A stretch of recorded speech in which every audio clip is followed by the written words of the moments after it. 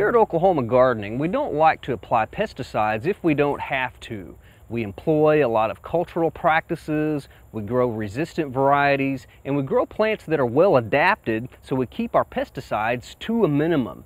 But on occasion, we'll have an infestation of a crop, or we'll have a buildup of pests on some valuable plants, and we do have to get out the sprayer and apply some pesticides. But they can be applied effectively and safely if we follow the regulations and all of the instructions. Well, today I'd just like to talk to you a little bit about pesticide safety in the garden.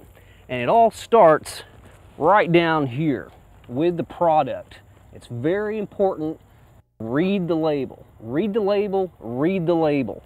Right here on the package you can see that this malathion has almost like a little book here. It's got tons and tons of information, different plants that can be sprayed, different pests to be sprayed, and it also lists the rates. Now the rate of mixture has to be followed precisely. You may be thinking, well, I've got a lot of bugs on my plants and I want to double the rate to make sure I kill them. Don't do that. That's a federal offense here in Oklahoma to apply at higher the rate than what is specified. It's also a federal offense to apply less than the rate here in Oklahoma. So make sure you follow those directions very closely and do exactly what it says to do.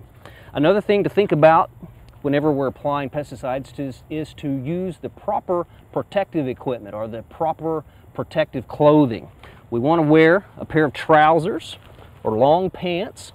We definitely don't want to be out spraying in a pair of shorts to get pesticide on our legs. So long trousers, an old pair of trousers are a good idea. Long sleeves are also important when applying pesticides. We don't want to wear a short sleeve shirt. We definitely don't want to wear a tank top or anything that's going to be showing off our belly buttons when we're out spraying pesticides in the garden. A pair of rubber boots are also a good idea to be wearing when you're applying pesticides. We don't want to wear leather boots or tennis shoes or anything like that, because those materials can soak up the pesticide and it's hard to get them out of the shoes. So rubber boots, those can be cleaned. And when you put the boots on, make sure your pants come over the top of the boots.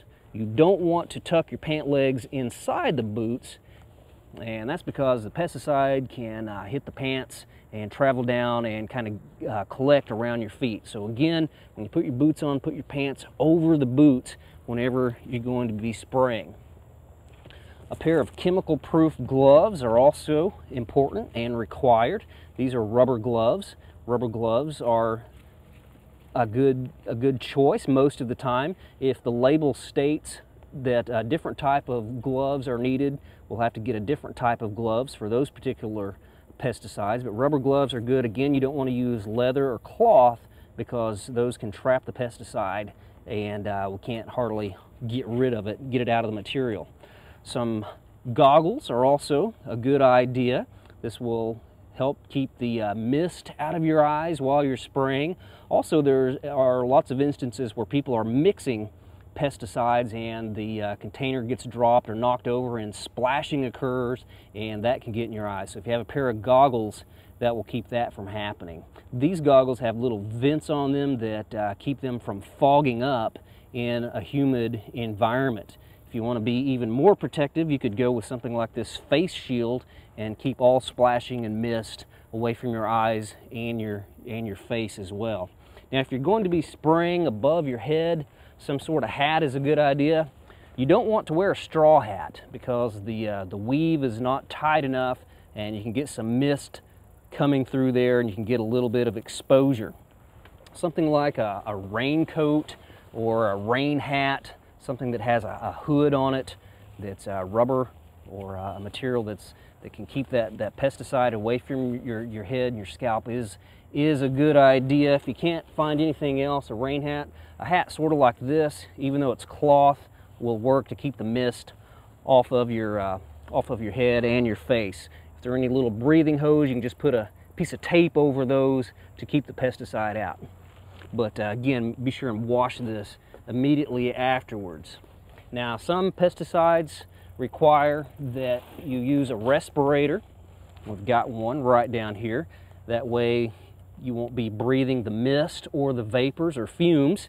And if the label on the pesticide specifies a respirator, don't use a dust mask.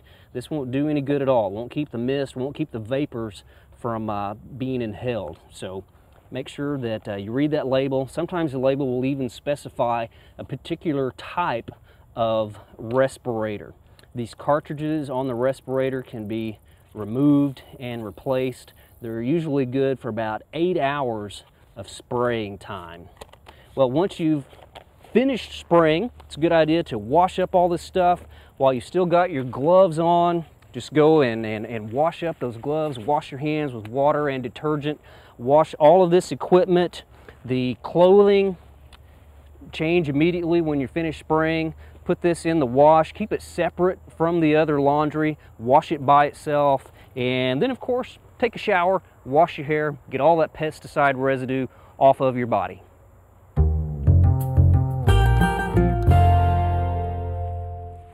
It's important that our pesticides be stored in a safe manner. We want them out of the reach of children. We keep ours in this little pesticide cabinet here in our garden shed, and this is always locked up.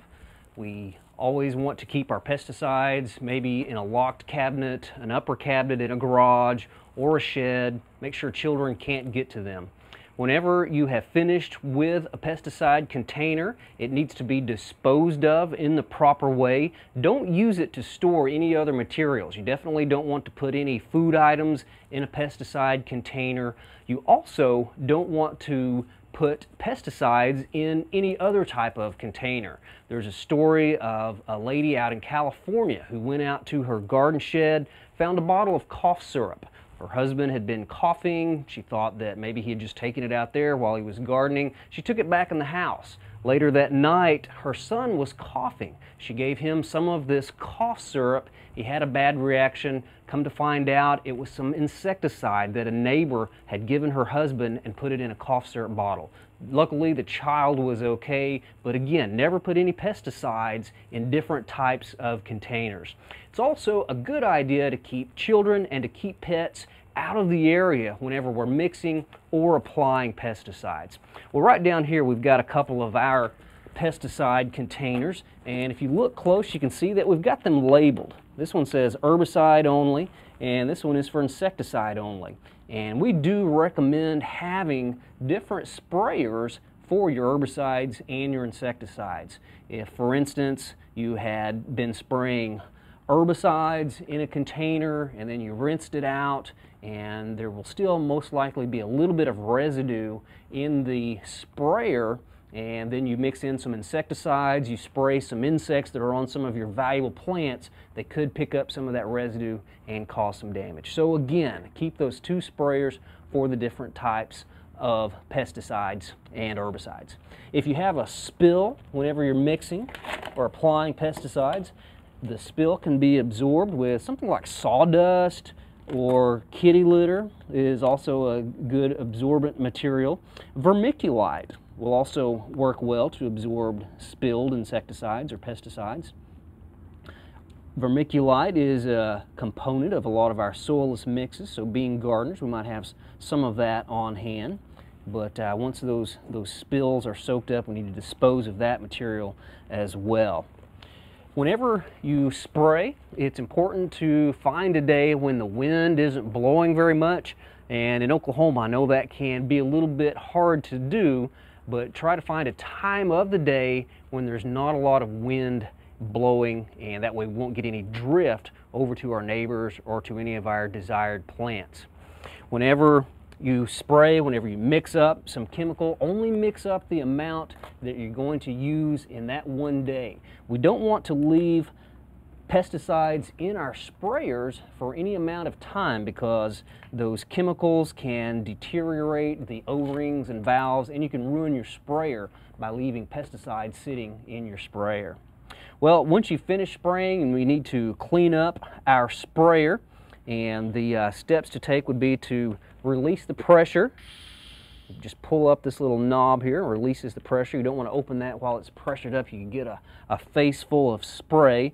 But then take the lid off and then do a triple rinse. Just fill this with water, slosh it around a little bit, and then dump it. Fill it up again, do the same thing, dump it, and then fill it about halfway, pressure it up, and then spray that remaining water through the hose and the wand to clean those out.